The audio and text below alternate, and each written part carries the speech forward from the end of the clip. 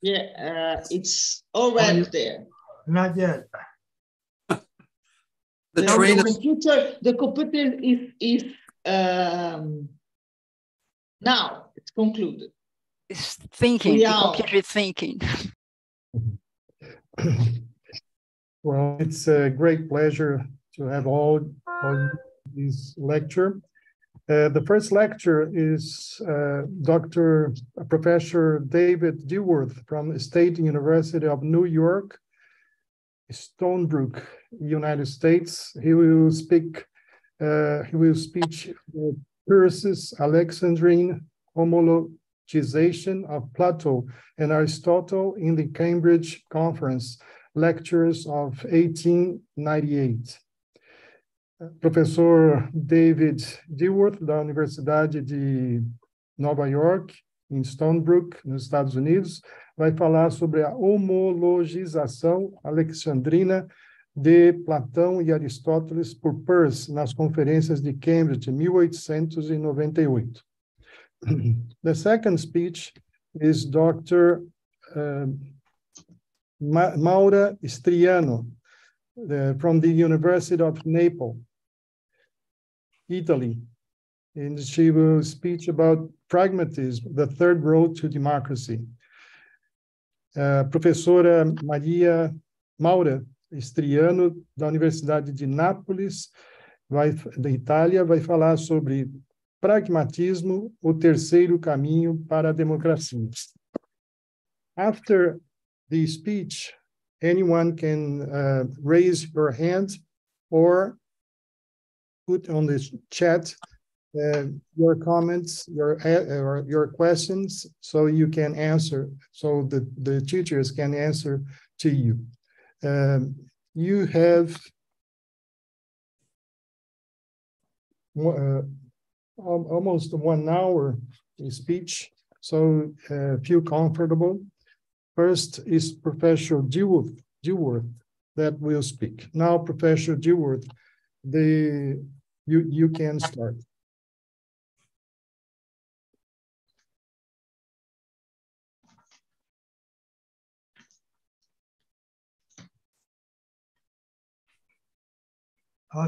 Thank you for the invitation. My title has the word homologization, which I apologize for. It's a bomb, but you understand it from its Greek roots. I attend in this paper, which is an excerpt from a larger paper, to portray Peirce as a Neoplatonist. Actually, the text says Neoplatonist. I take my cue from the famous painting of the Renaissance artist Raphael, The School of Athens, a masterpiece of Renaissance Neoplatonic humanism. It features Plato and Aristotle as the central figures while placing an array of 56 lesser philosophers and other figures, there are some younger people in there, as the central figures, while placing the others in subordinate positions, some on Plato's, some on Aristotle's side. Some of these lesser figures can be identified, but the key focus on the Vatican fresco lays Plato and Aristotle on equal standing under the central archway, in effect merging their philosophical worldviews in an equipolant, interpenetrative, homodoxical synthesis that was in fact the distinctive stamp of the Alexandrine trajectory of Ammonius Saccas, Plotinus, and his school. In this fresco, Raphael seems to be Plotinus with a paintbrush. My suggestion here is that Peirce like-mindedly cashed in a modern version of this Renaissance Neoplatonic configuration in the sustained xenoscopic and kino-Pythagorean speculation of the Cambridge Conference lectures of 1898. The Cambridge lectures turn out to express an ontosemiosis of conceivable pragmatistic updrafts, extending the hermeneutic legacy of Neoplatonism in the late 19th century zeitgeist of classical American philosophy. Affine to degrees converging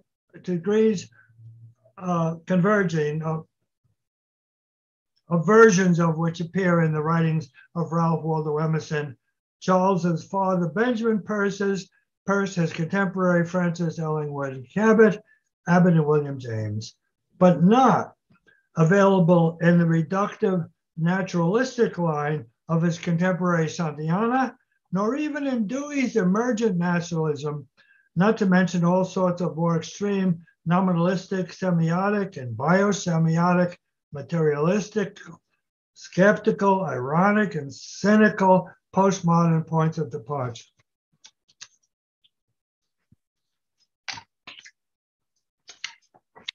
Peirce's Neoplatonic ontosemiosis, expressed in the Cambridge Lectures of 1898, can just as well be called a neo-Aristotelian ontosemiosis for its realistic stress on the inexhaustible potencies of the Platonic world. The precedent for such a neo-Aristotelian semiosis, tracing back to the cosmogenesis doctrine of Plato's Timaeus. I propose to feature Peirce's ontosemiotic merger, or homologization, of Plato and Aristotle by rehearsing an abundance of direct citations of his texts, so stunning for their singularity in the history of philosophy, while undermining their structural trajectory. An interest in hermeneutical conciseness must be the order of the day, though opening up portals of expanded studies. In passing, wonderful glints, gleams, and glimmerings of Plotinian and Schellingian, especially from his 1809 Freiheitsschrift and his 1811 to 1815 Die Weltalter speculations, and corresponding strains of Emersonian musement on the moral sentiment and nature may be found to converge, pervade, and lace together the articulations of the Cambridge Conference lectures.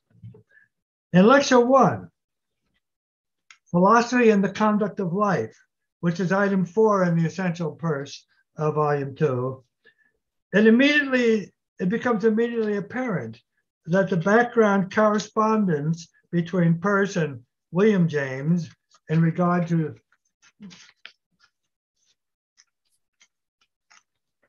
James's invitation and expectations of Peirce's Harvard Conference lectures comes to life.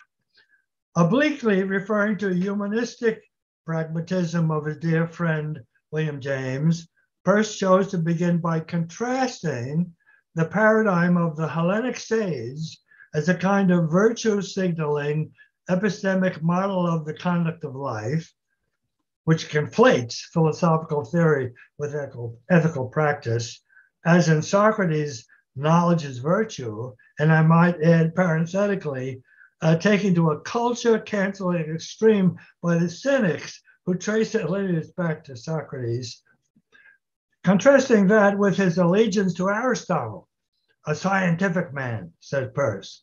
The latter entails the epistemic stance of laboratory mindedness in contrast to that of a priori seminar mindedness, a topic resumed in Lecture 4, the first rule of logic, which contrasts James's the will to believe with Peirce's grand epistemic dictum, the will to learn.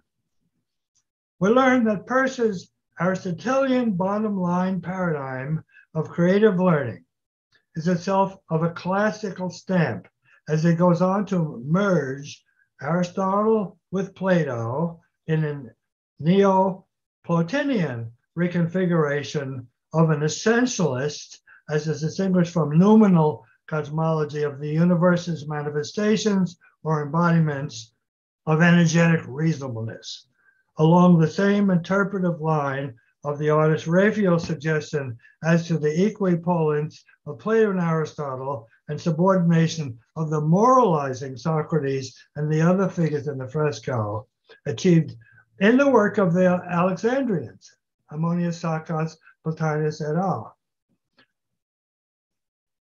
Ab initio, Peirce argues positively, a la Aristotle, for the conservatism of sentimentalism in matters of vital importance, namely of resilient sentiments which have slowly percolated in the millennial evolution of instincts, including agapistic, in contrast to egotistical instincts of self-willed individuals who exaggerate the importance of their own ratiocination in the conduct of life. Quote, it is the instincts, the sentiments, Peirce declares here, that makes the substance of the soul. Cognition is only its surface, the locus of contact with what is external to it. Self-willed beliefs or psychological opinions have no long-range evolutionary depth and no place in authentic science either. Idiosyncratic beliefs or opinions are what you are prepared to act upon here and now, but pure science has nothing at all to do with action, said Peirce. Not just surface cognition, but human intelligence. Thirdness is a power. It's actually an occult power that raises animal instinct onto a higher plane of soulful theoretical vitality. He inscribes that sense of intellectual energy into his later phase essays on pragmaticism. Action, on the other hand, is psychologistic and worse, inevitably political or politicized.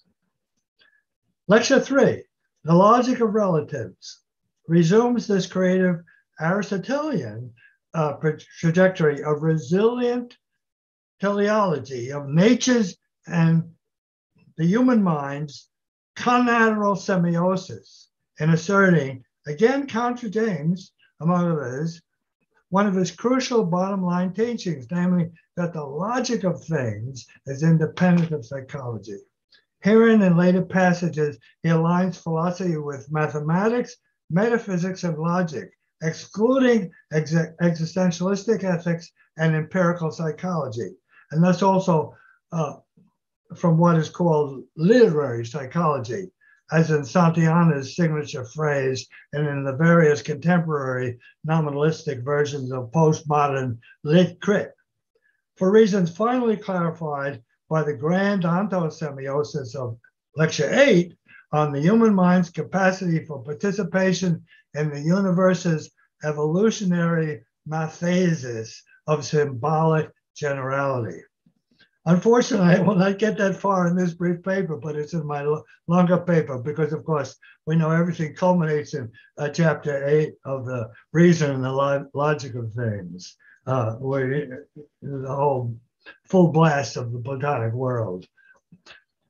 In this initial context of the Cambridge lectures, Peirce inscribes a short form of his 1893 classification of the heuristic or truth-discovering sciences, mathematics, sinoscopy or philosophy, and the special sciences, with an additional animadversion that the tendency in the sciences is that of the more concrete sciences growing into more abstract sciences, all ideally converging into mathematics in the theorematic mathesis of pure generalization in regard to manifestations of the continuum of the Platonic world, which is the topic of Lecture 8, entitled The Logic of Continuity.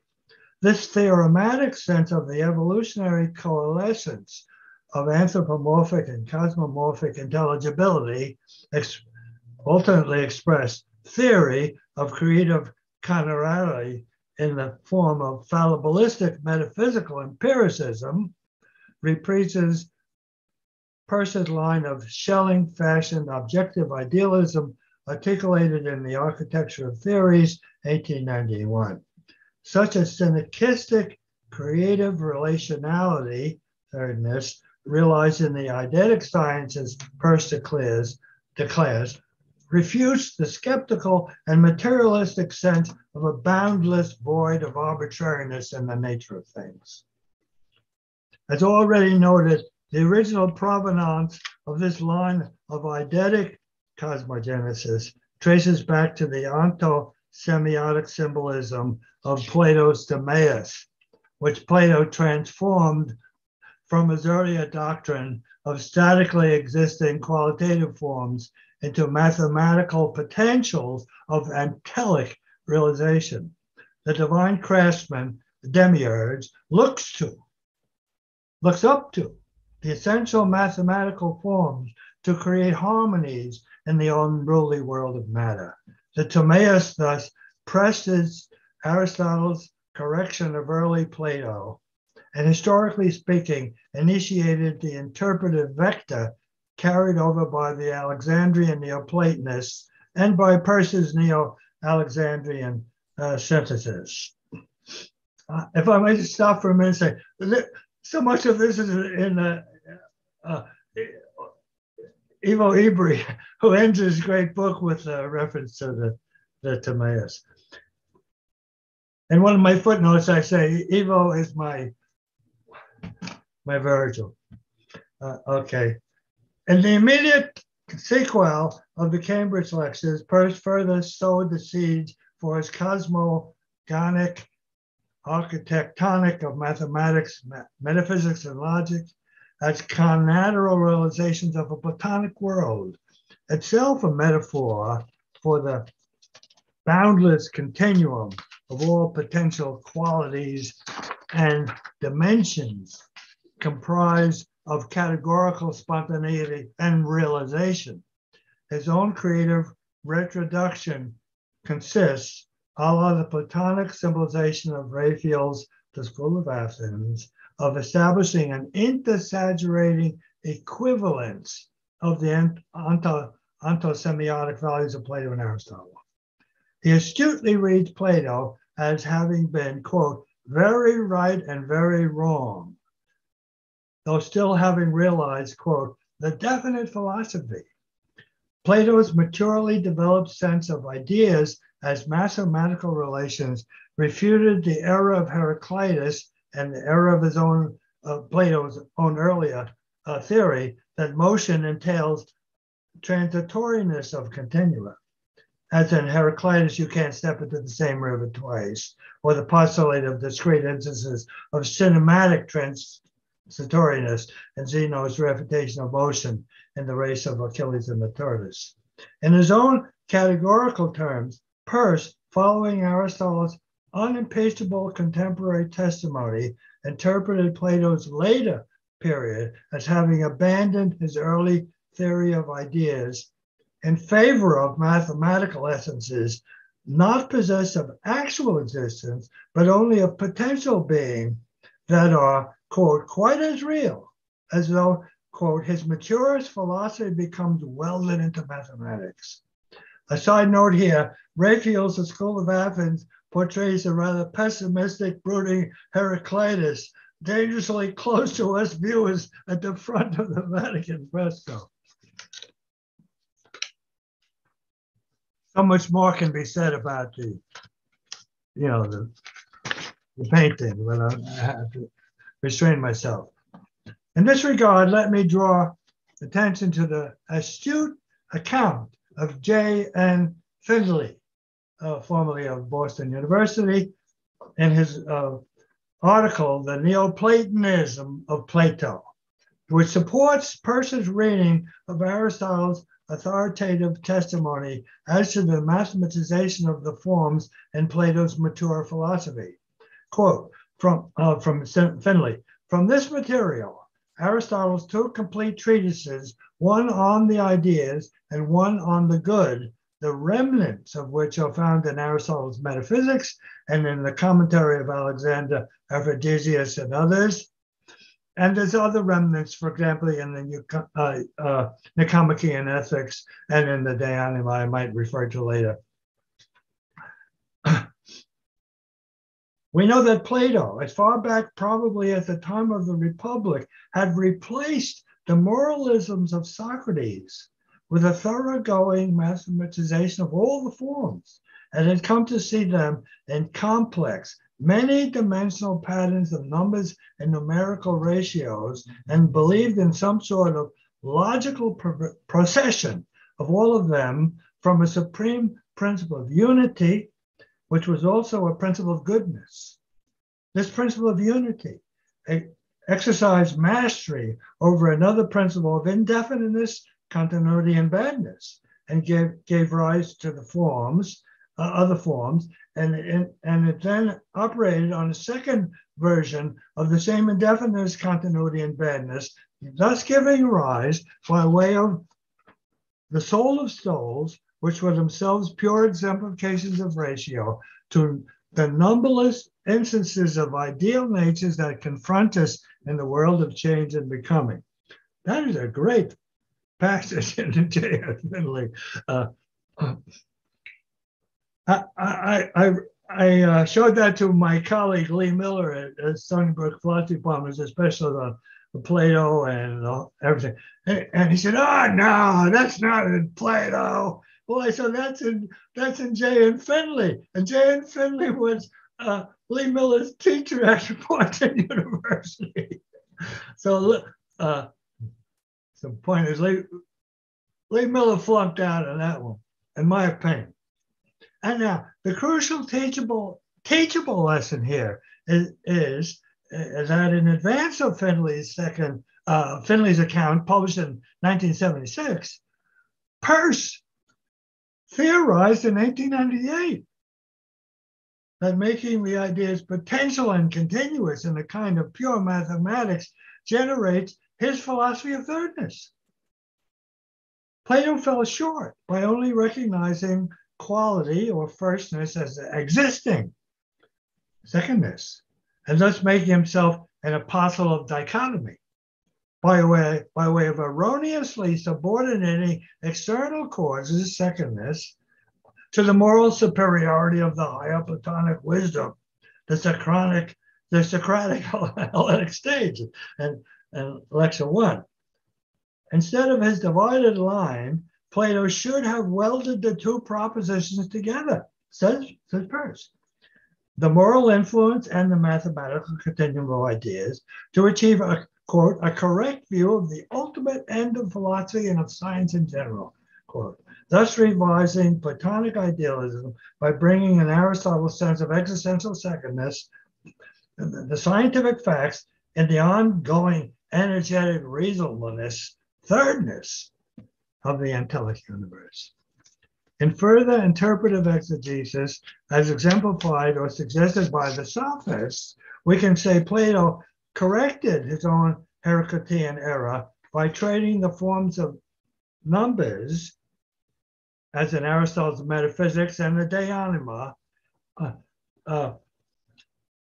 Peirce interprets Plato's former doctrine of static forms as only implying firstness, whereas Plato's whole philosophy is a philosophy of thirdness, even though Plato seemed not to have realized this.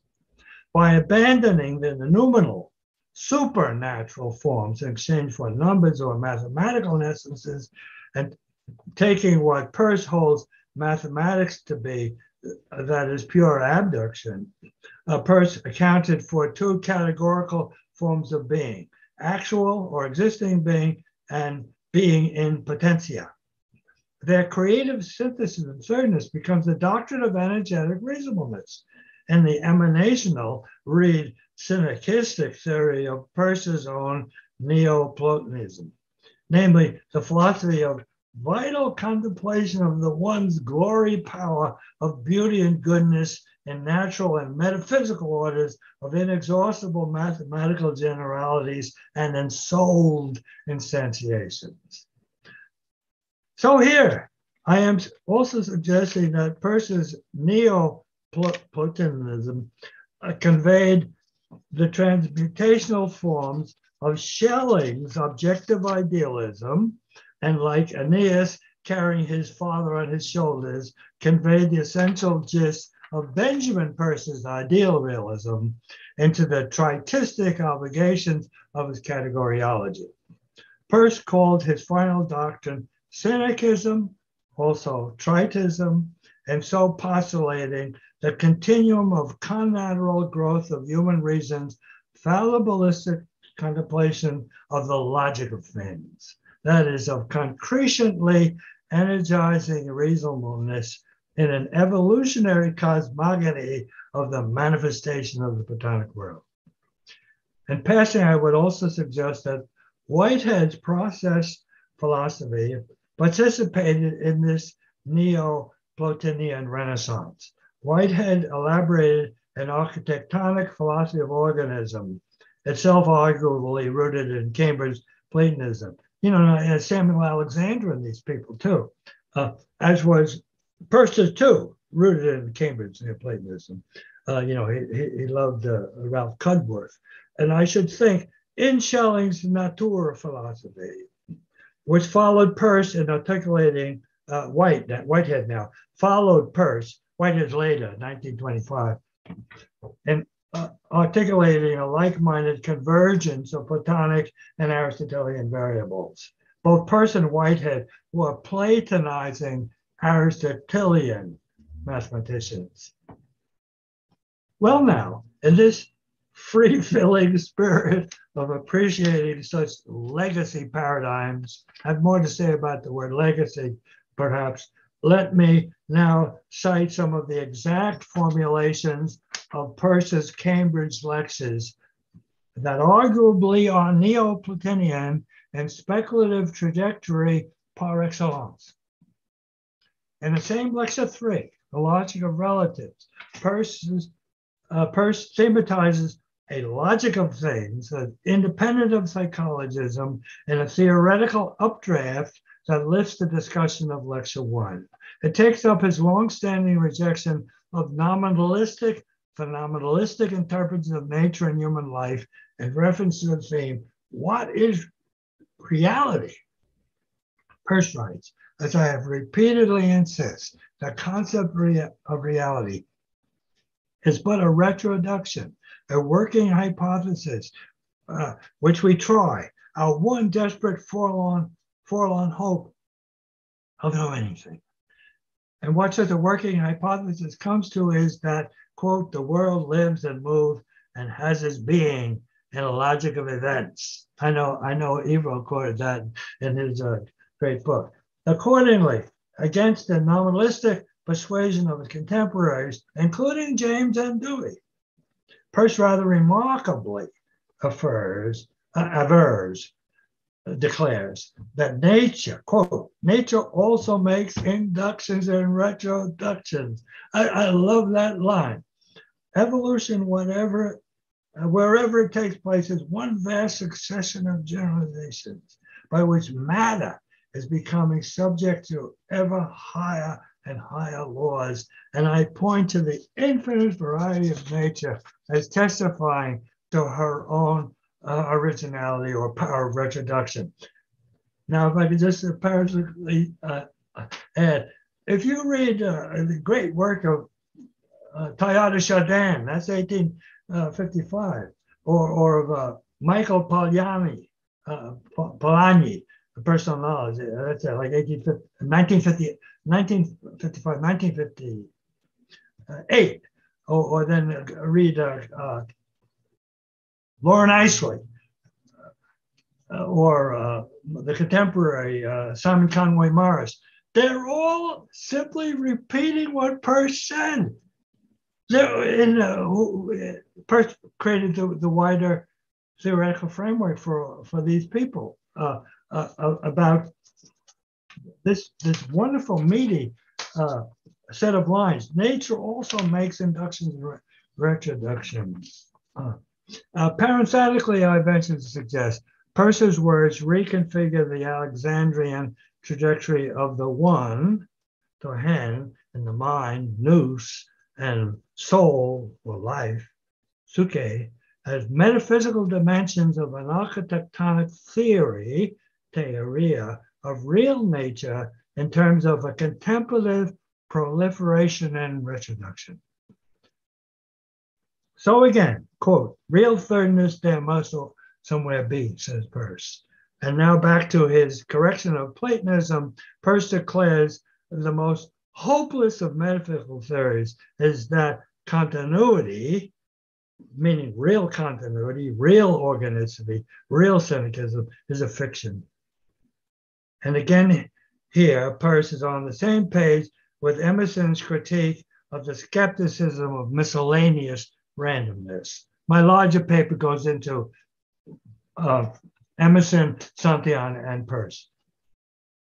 Moreover, Peirce goes on to say, we're in his lectures again, quote, the extraordinary disposition of the human mind to think of everything under the difficult and almost incomprehensible form of a continuum can only be explained by supposing that each one of us is in his own real nature a continuum. See, Michael Polanyi, he's good on that one in the book Personal Knowledge. Later, in lecture 7, Reason and the Logic of Things, we indeed learn the intelligibility of nature from the best exemplar, named the plasticity of our own minds. The pragmaticist lesson here is that the only, quote, the only things valuable, even here in this life, are the continuities. The zero collection is bare, abstract, germinal possibility. The continuum is concrete, developed personality. Accordingly, the whole universe of true and real possibilities forms a continuum, upon which this universe of actual existence is, by virtue of the essential secondness of existence, a discontinuous mark. There is room in the world of possibility for any multitude of such universes of existence. And consequently, even in this transitory life, quote, the only value of all arbitrary arrangements which mark actuality, which spring out of every hand and all the time as the act of creation goes on, their only value is to be shaped in a continuous delineation under a creative hand. And at any rate, their only use for us is to hold us down to learning one lesson at a time, so that we may make generalizations of intellect and the more important generalizations of sentiment, which make the value of this world.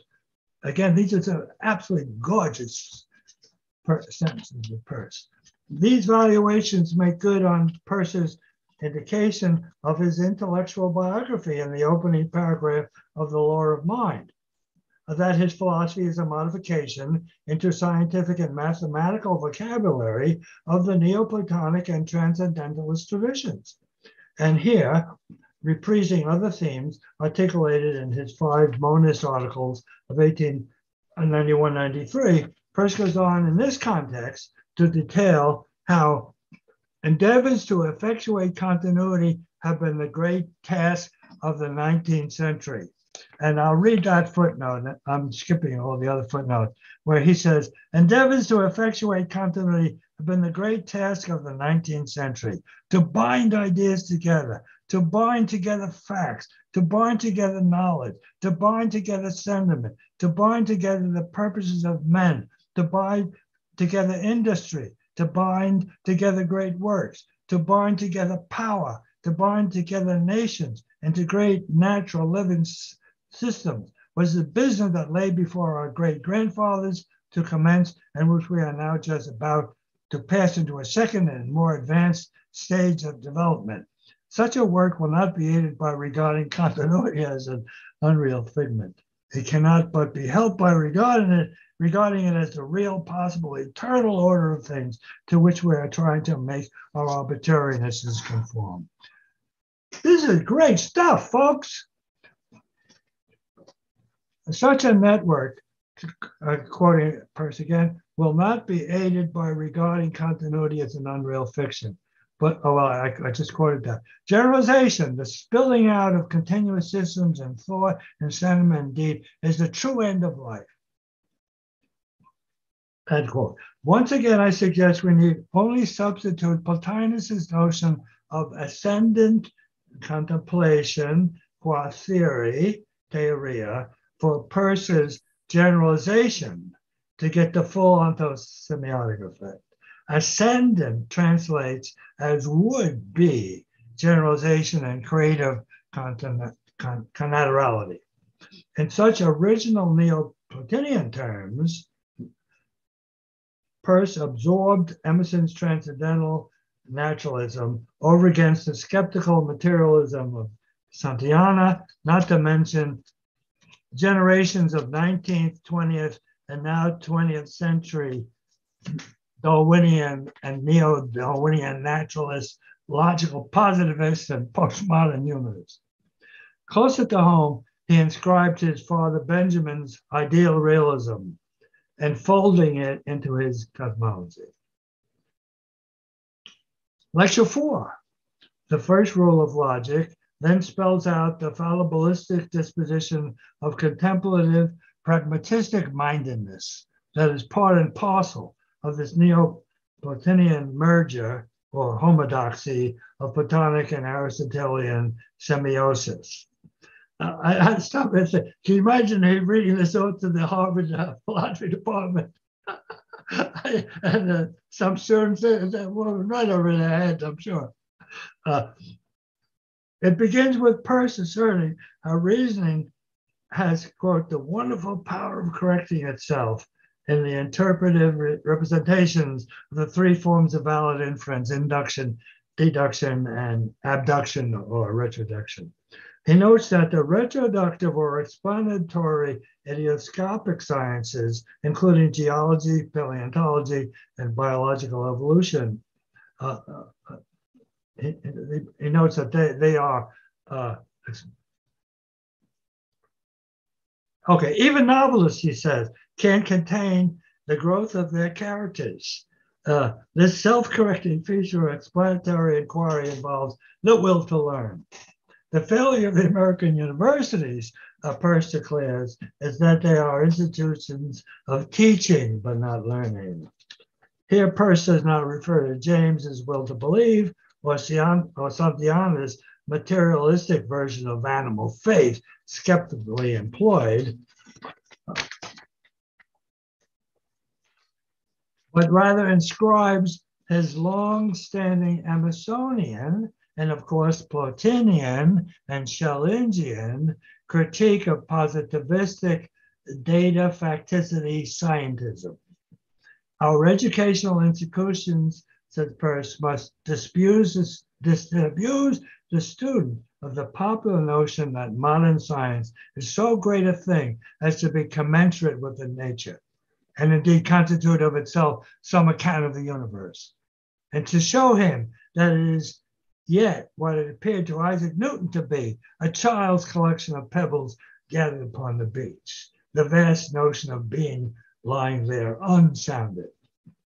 And another quote follows: not only is our knowledge thus limited in scope, but it's even more important to see, important that we should thoroughly realize that the very best we, humanly speaking, know is only in an uncertain and in an exact way. And this leads Peirce to reiterate the fallibilistic entelechy of his ontological semiotics, namely, quote, that the first and the one sense, and in one sense, the sole rule of reason, that in order to learn, you must first desire to learn, and in so desiring not to be satisfied with what you already are inclined to think, there follows one corollary which itself deserve to be inscribed upon every wall of the city of philosophy: do not block the road of inquiry. Against setting up a philosophy which barricades the road to further advance toward the truth, Peirce ends the lecture by reasserting four familiar maxims, familiar from his earlier epistemological writings. First, the fallacy of absolute assertion, which he explains further. Second is maintaining that this, that, or the other never can be known, which explains further. Third is maintaining that this, that, or the other element of science is basic, ultimate, independent of what else, notably inexplicable, there being nothing beneath it to know. And fourth, in holding that this or that law or truth has found its last and perfect formulation, and especially that the ordinary and usual course of nature can never be broken through. These familiar maxims reprise Peirce's earlier epistemic postulations and some consequences of foreign capacities, but it is important to note that the agenda of the Cambridge lectures is now to upgrade this later phase pragmaticism into a realistic cosmology of the Platonic world. And here again, we note Peirce writes, with perfect resonances of Emerson's moral sentiment and nature, quote, moreover, in all its progress, science vaguely feels that it's only learning a lesson. The value of facts to it lies in this only, that they belong to nature, and nature is something great and beautiful and sacred and eternal and real, the object of its worship and its aspirations. My final word. This may be the finest, most meaningfully realistic sentence Peirce ever wrote. I have suggested that its provenance traces all the way back to Plotinus' homologization of the ontos-semiotic principles of Plato and Aristotle. Science and life is evolutionary theory in the form of ascendant contemplation of nature, which is itself the conatorally ascendant contemplation of soul or life, and soul or life is mind in motion in Plotinus, which itself is the ascendant contemplation of a cosmos noetas, which is mind at rest. All synergistically expressions of the creative nature of things. Thank you. Thank you, Professor David Dilworth, for your excellent speech. Now, we are going to hear a commentary of this speech by Professor Mariana Broens from Paulista State University, campus Marília, em Brasil. Agora vamos ouvir o comentário da professora doutora Mariana Broens, da Universidade Estadual Paulista, Marília, Brasil. Professora Mariana, a palavra é da senhora.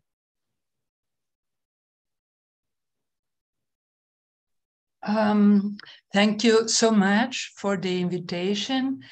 But first of all, I would like to express my sadness because of the passing of Gal Costa this morning. And because she was, I think, one of the greatest singers, Brazilian singers of all time. So it's really, really sad. Então, eu gostaria de primeiro manifestar minha tristeza pelo falecimento da Gal Costa, uma das maiores cantoras brasileiras de todos os tempos, que ocorreu hoje de manhã. Bem,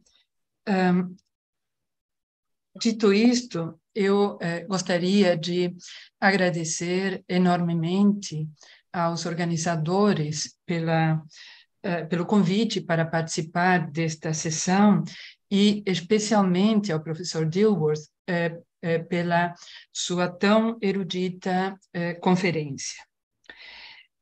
Em seu paper, né, o professor Dilworth apresenta uma interpretação sobre as conferências de Cambridge de 1898, proferidas por Peirce, e nesse paper o objetivo central é desdobrar a essência da versão peirciana de neoplatonismo cosmogônico. Para alcançar tal objetivo, o professor trata da homologização neoplatônica dos sistemas de Platão e Aristóteles, isto é, dessa busca promovida pelos neoplatônicos de estruturas e elementos comuns entre os sistemas destes dois filósofos clássicos do pensamento ocidental, que tanto teriam influenciado os intelectuais neoplatônicos e o próprio Peirce.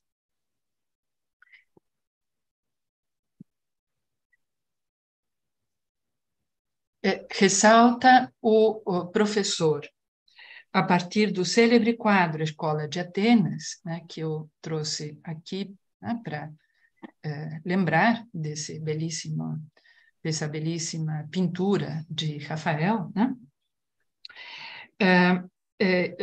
Pintura que é de inspiração do humanismo neoplatônico, que os sistemas desses filósofos clássicos seriam interligados, né? Ocupariam uma mesma hierarquia, como o professor ressalta, estariam no mesmo patamar, né? Considerados como estando no mesmo patamar pelos neoplatônicos, né? E esses sistemas estariam interligados, confundindo-se entre si, como o professor procura mostrar a partir do seu texto, por meio e a partir das mencionadas conferências proferidas por Peirce.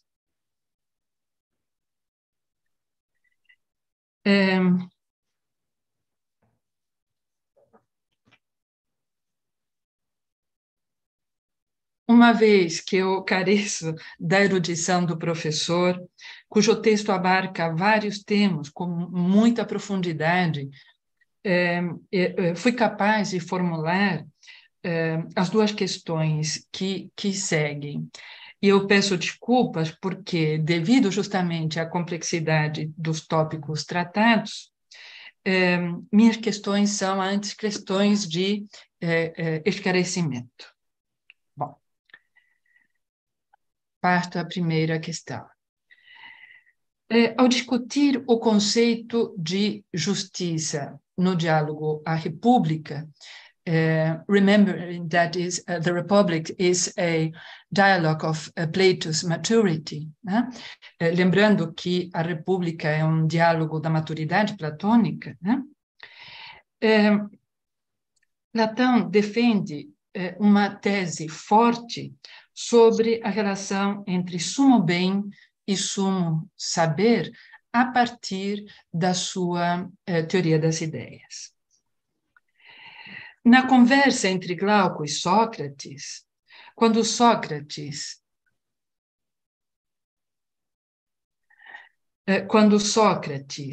está tentando responder a questões difíceis relativas à definição de justiça, Platão afirma que não devemos introduzir toda forma de diferença e mesmidade na natureza.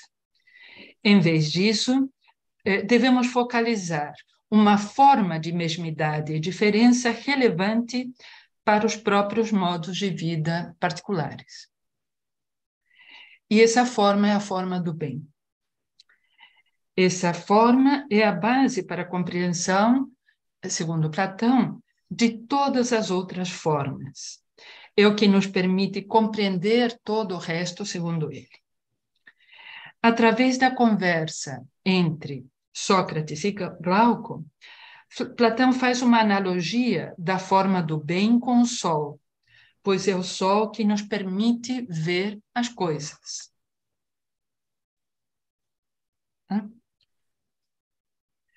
Mas ele faz uma distinção muito importante, porque o sol, ele próprio, não é visão, mas é a causa da própria visão.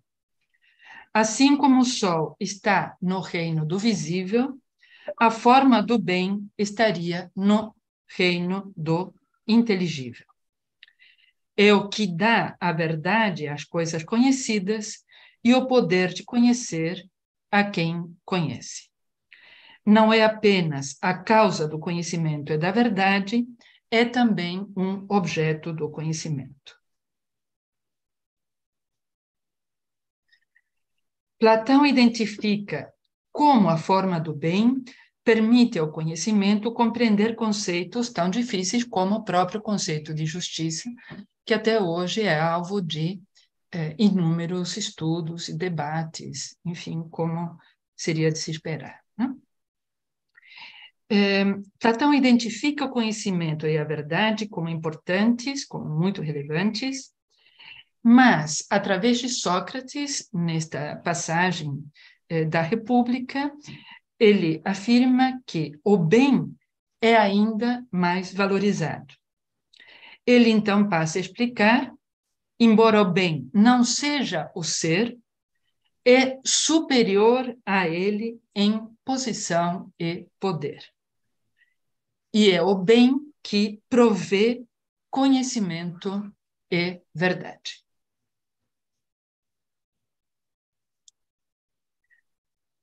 No entanto, em relação a essa identificação entre bem e saber, entre bem e verdade, promovida por Platão, Aristóteles discute a forma do bem em termos críticos inúmeras vezes, tanto na ética eudêmia quanto na ética nicomaqueia, ética nicômaco, né? Aristóteles argumenta que a forma do bem de Platão não se aplica ao mundo físico, pois Platão não atribui bondade a nada no mundo existente. Como a forma do bem de Platão não explica eventos no mundo físico, os seres humanos não teriam motivos para acreditar que a forma do bem existe. Assim, a forma do bem seria, para Aristóteles, portanto, irrelevante para a ética humana.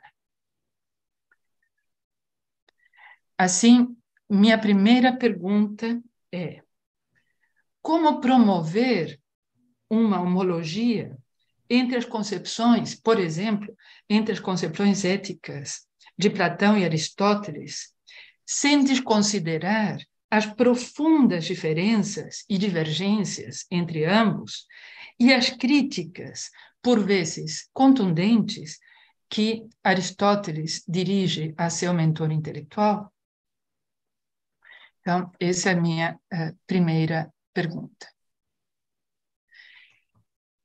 Minha segunda pergunta diz respeito à distinção entre ensinar e aprender, formulada por Peirce em sua quarta conferência e analisada pelo professor Dilworth em seu paper.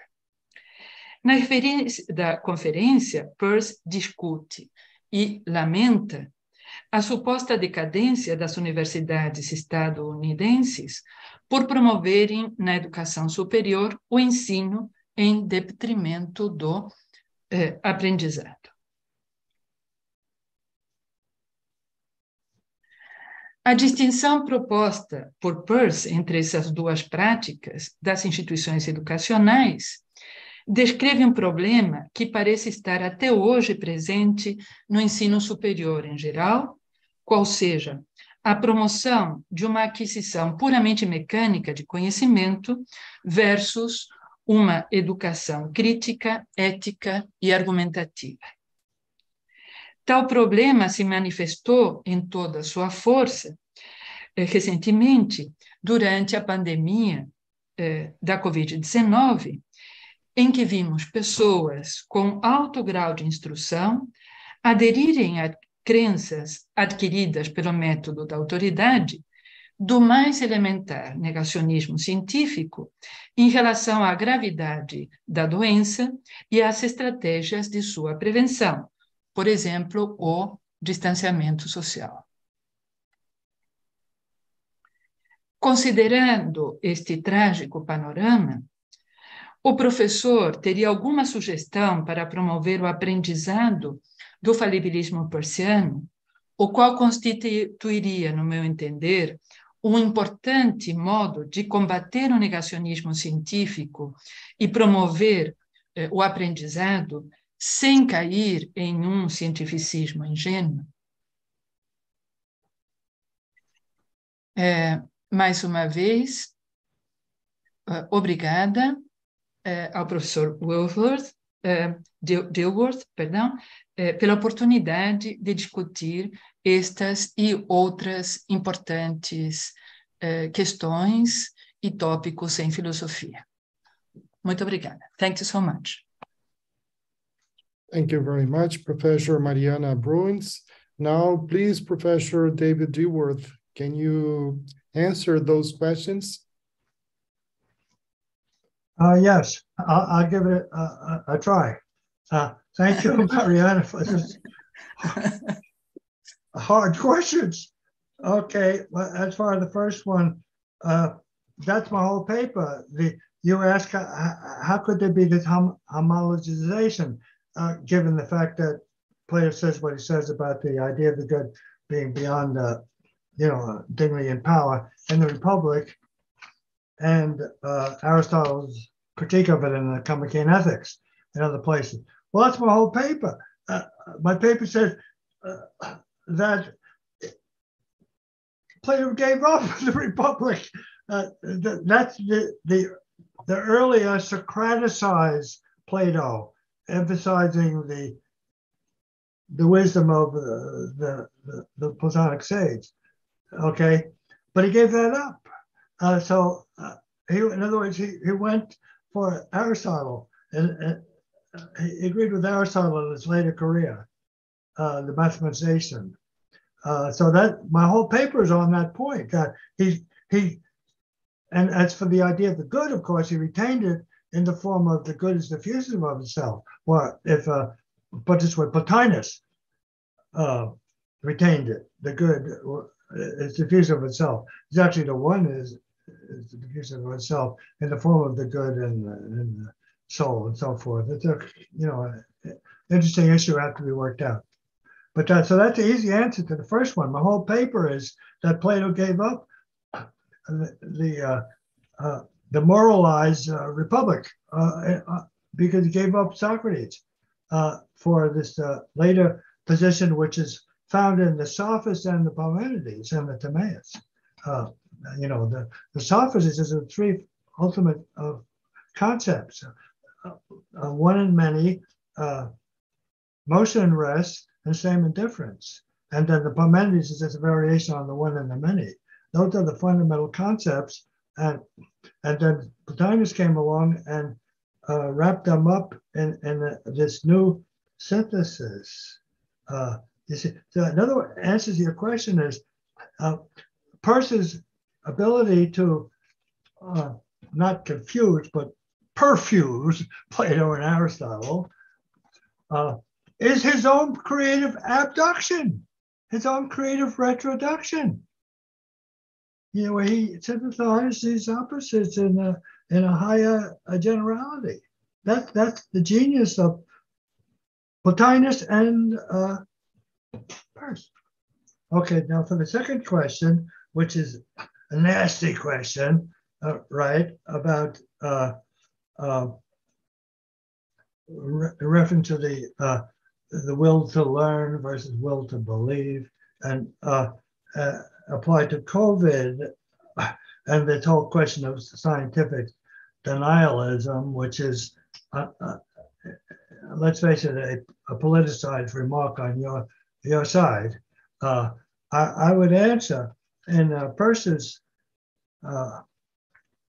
terms, or at least in my mind, I don't know, that yes, at first COVID was an overwhelmingly disaster that hit the world, and went into that part of it.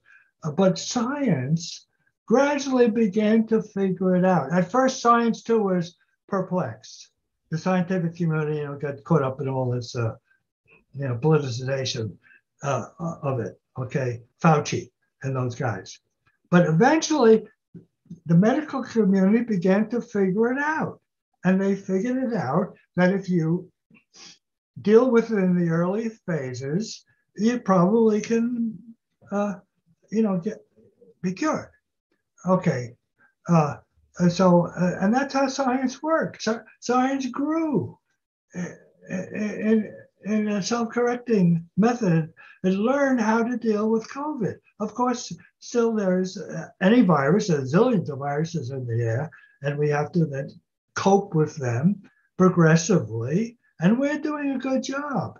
Now, as far as America goes, this awful place where that's the bad institutions of learning and politics, it's a trade-off.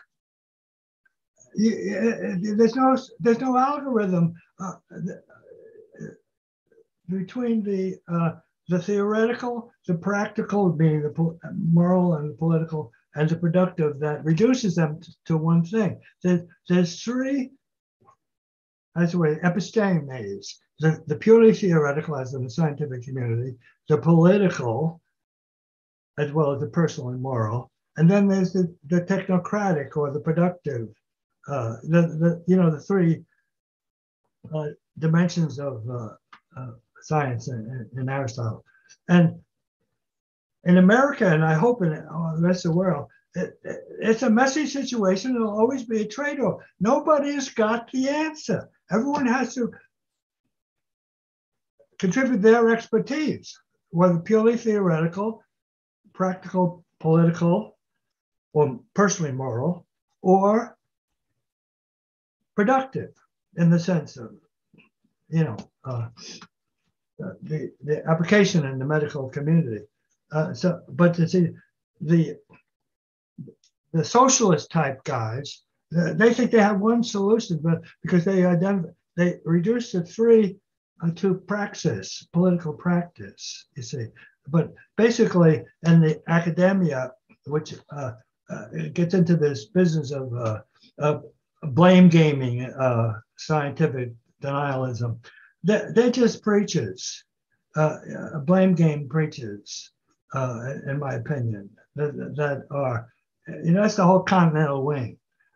Whereas the essence of American democracy and pragmaticism, a la Peirce, is the two great tasks of humanity of theory and practice, and not reduce one to the other. What was the scientific denial guys, my experience, maybe not true in Brazil, they are these continental socialists who think that they play a blame game, but they have no solutions. The solution, the medical profession learned how to work with it within the limits that, we have the winter flu. We have all kinds of flus. And the medical profession will deal with them. And it has partially to do with there's no one size fits all. People's immunities differ, you see. And some people are being, like my sister says, get vaccinated 4 times. I contrast with Novak Djokovic, the greatest tennis player in the world today, who refused to be vaccinated, and so they wouldn't let him into America or Australia for the tennis tournament. People have different immune systems and different psychologies that go with it. So it's a big, messy issue that cannot be dealt with in these reductive terms of the science deniers, the critique of the science deniers. There's more to it. That's my attempt at Thank you. Let me say something. Do you think that this last version of Platonic theory of ideas, the mathematical version of idea, will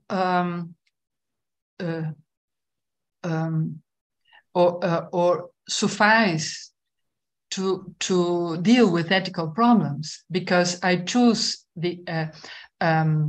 this form of good and true. Exactly, because I think there's no way to mathematize this kind of concept, or to propose a theoretical mathematical approach of ethics as suggested in this last version of Plato. That's all. But thank you for your answer. Well, if you look at Matt Moore's book on mathematics and Plato, and any other place, mathematics is not a mathematics of quantity or extended substance, but of quality. And once you introduce the methasis of quality, then you can turn to the three normative sciences, the first of which is aesthetics, or hyper-aesthetics, you see, which is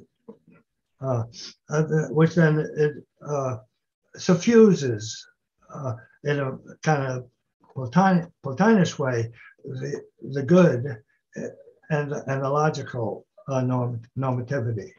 You see, so Peirce's mathematics of pure generalization of the Platonic world is himself, I think, rather brilliantly puts in the categorical form of the firstness of the aesthetic admirableness or worshipableness for its own sake, which then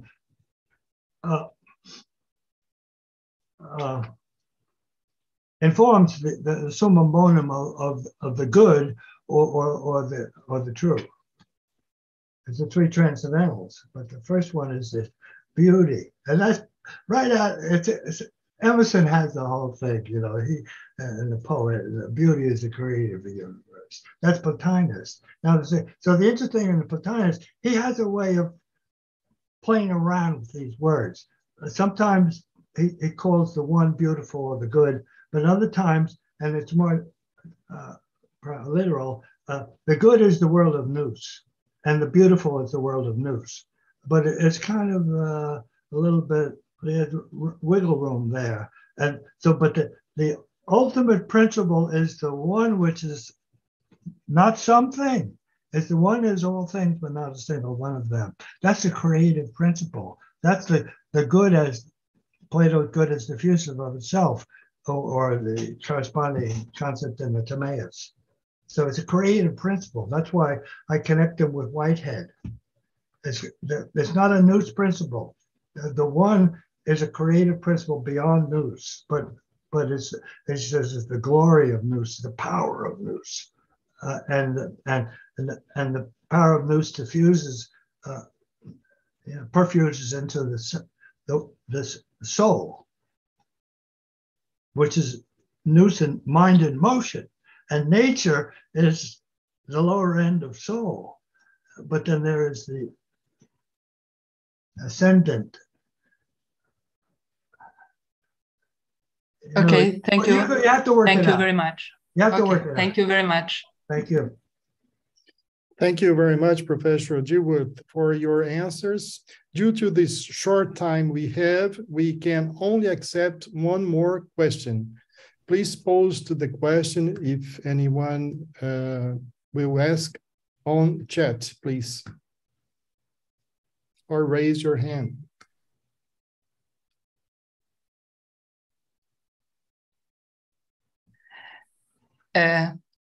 Vincent is raising his hand. I don't know, since the end of the might I ask a question? Sure. Okay, thank you. Thank you, David. Thank you, Mariana. I do want to make a comment, David, however. I think there's nothing more reductive than pejorative definitions. Being a socialist guy, I don't think there's one, I never thought there was one answer, so I'll leave that be. 3 words: action, evolution, participation. I loved your broad sweeping canvas. I do think we need to get down to some details, and I only have time for one. There's action. One can think about thought being for the sake of action, or one can think with Peirce and Dewey and James that thought is a mode of conduct. Thought is itself a mode of conduct. So I think that there's no knowing without doing. And I think Peirce thinks that. So there is the action internal to inquiry. You have to conduct an experiment. And there's the action subsequent to experimentation. So I think it's very important to draw that distinction and not to make Peirce less of a pragmatist than he is. Answer: Peirce is a pragmaticist who went beyond pragmatism, which he identified with James, who reduces to action. But the distinction between action and thought, firstness, secondness, and thirdness. But David, yes. I don't want to critiques William James. I know that as well as you do, of course. Sure. But David, there is the action or conduct. Peirce would use the word conduct that's imminent to experimentation. You cannot. An experiment is at once a action or instance of conduct, and it's an instance of thought. There's a distinction, but no separation. Thirdness includes secondness, but it goes beyond it. So thought, we're in thought agreement. Is not reducible to action. Conduct is thirdness, which includes the action stuff. Okay, we're in agreement. Okay. Good. Wow, that's a relief. Yeah. Well, thank you very much for all the discussion. We will have a break of 15 minutes and we will start 4 p.m. sharp. Okay? Thank you.